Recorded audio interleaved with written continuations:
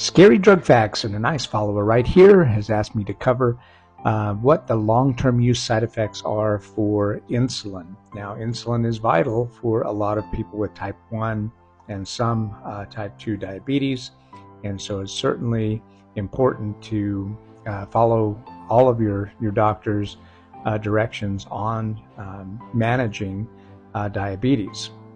There are, however, some long-term use side effects that you do need to be aware of.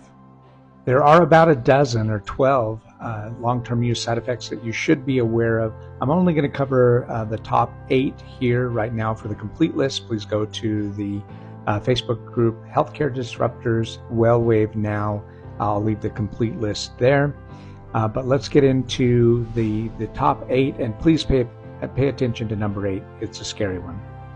Number 1 is hypoglycemia. This is low blood sugar.